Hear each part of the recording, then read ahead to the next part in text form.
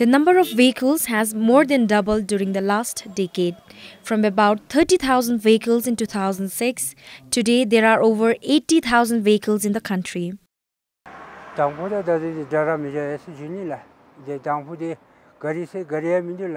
In the past, we could hardly see any vehicle. There were only jeeps. But nowadays, there are so many that it's hard to remember. It has become difficult to cross roads. When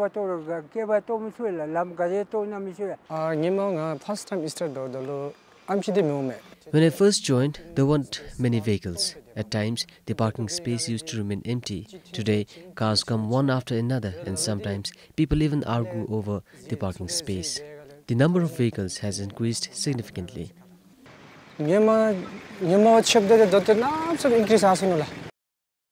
The State of the Environment Report 2016 says there has been an increasing trend in the level of PM10 concentration in Thimphu since 2004.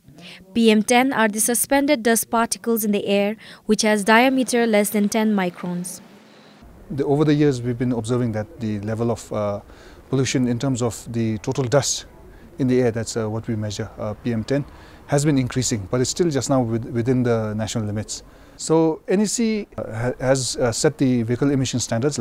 First we set it appropriate for the conditions at that time, and it was revised about 10 years ago, and we're going to be revising and making it more stringent again.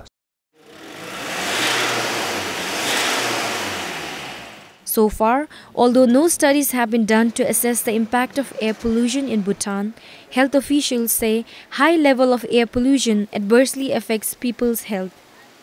Somebody already has some sort of respiratory disorders like be it bronchial asthma, be it chronic obstructive pulmonary disorders. This can be aggravated, or even if somebody doesn't have it, high level of air pollution can actually induce or cause acute sort of a respiratory disease. And also the vehicles, especially the vehicles, they have they emit actually a lot of greenhouse gases, but one of them is the hydrocarbons, and certain hydrocarbons actually have been reported that it can cause some sort of cancers.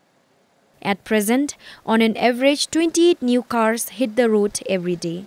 Compiled for Surjaman Thapa, BBS News.